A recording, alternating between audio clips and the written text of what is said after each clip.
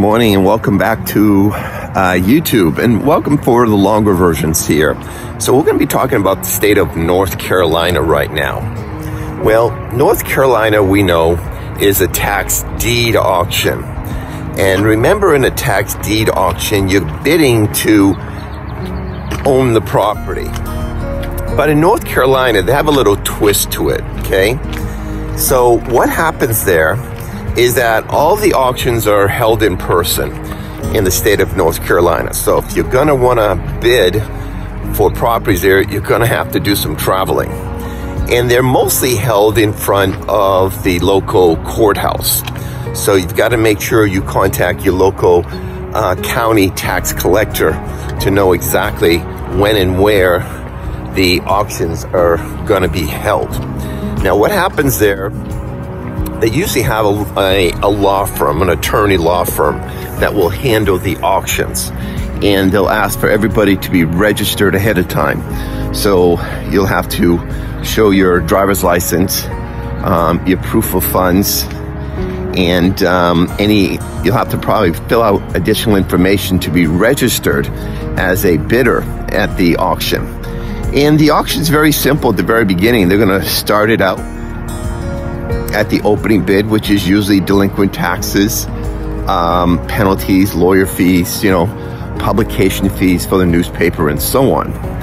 And then what happens there basically is that you could win, okay? It's gonna be whoever pays the highest amount will win at the auction in the state of North Carolina.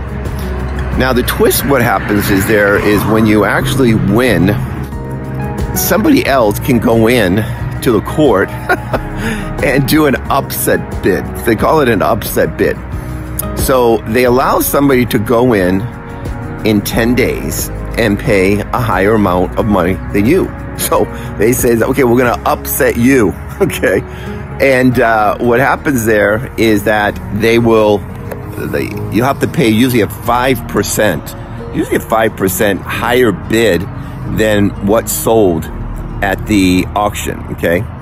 So you'll go in there and to the local courthouse and say, I'd like to do an upset bid.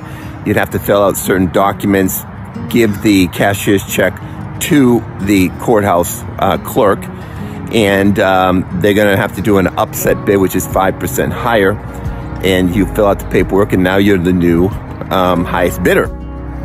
Somebody else can come in and upset you too, okay? So, and it can go on for a long time, okay? Every 10 days, upset here, upset there, okay? And it can keep going upsetting. This is why people call it an upset, because you get upsetting.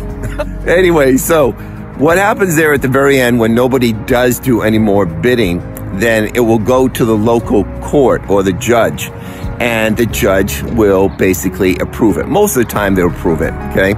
And but that's the final thing that will happen. The courts will approve the sale, sign the order, signature that you are gonna be the new owner of the property, okay?